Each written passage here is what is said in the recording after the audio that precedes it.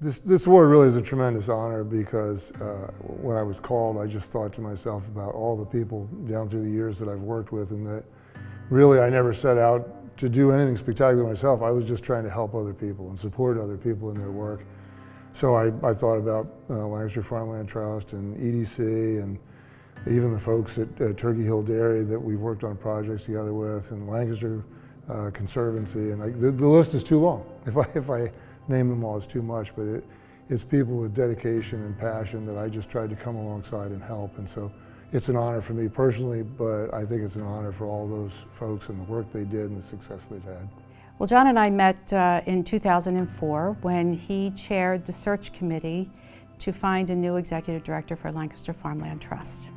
So for almost 2 decades, he's been a volunteer for our organization.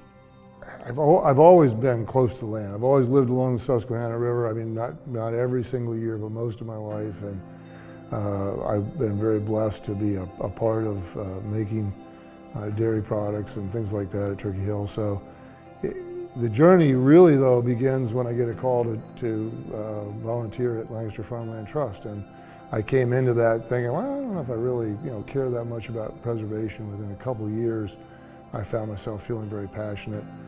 And then EDC, I began to realize there's an urban redevelopment factor.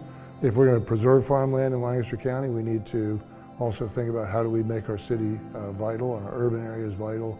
So my relationship with John started back in 2014 when I took on the role at EDC as president. John was serving as the chair of our board of directors.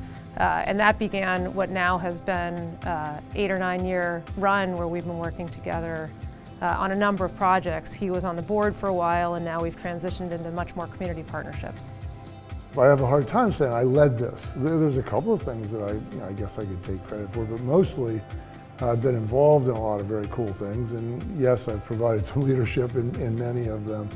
But farmland preservation, the work in urban redevelopment at EDC, working with Lancaster County Solid Waste Management Authority and PPL to put up wind turbines and generate steam from methane gas, to Lancaster Clean Water Partners and helping to do conservation on our streams and stream restoration, and helping particularly our farmers, figure out how to fund the things that they need to do on their farms to make those farms sustainable over a long period of time.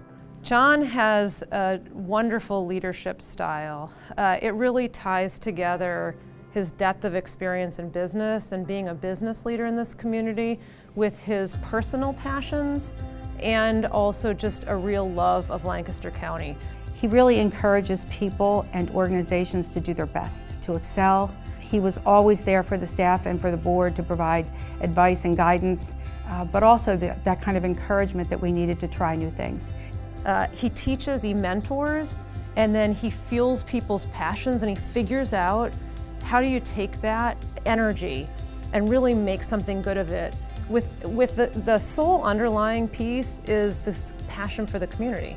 He loves Lancaster County.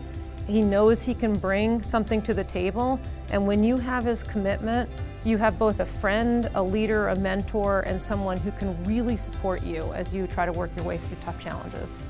I just think there are a lot of bright people in the world, and getting more people at the table, talking with each other, working together, collaborating is the best you can do to help a community or to help any organization succeed. So the real role of a leader is to create vision and help people coalesce behind that vision and take action. This is a very cool thing to get this vision where you realize you have this national treasure, this farmland here. There's nothing really like it anywhere in the United States. And then you say, well, I want to preserve it, and I need these farms to sustain over a long period of time. If you want to do that, you got to say, but I don't want to kill economic development. So you have to say, well, how are you going to do that? And it's in urban redevelopment. People don't really understand how expensive it is to do urban redevelopment. So you pave under farms. That's what other counties have done. And when you bring those two ideas together and leverage them, it was really awesome to watch.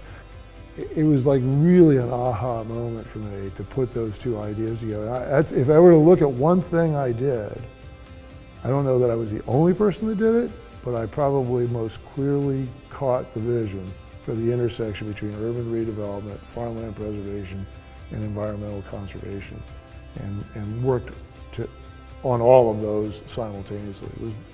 It's been a great journey. I am very familiar with this award, and I know how prestigious it is to receive it, and I can't think of anyone that's more deserving of this than John Cox. Congratulations, John, on winning the Delp Award. You're a wonderful and deserving awardee.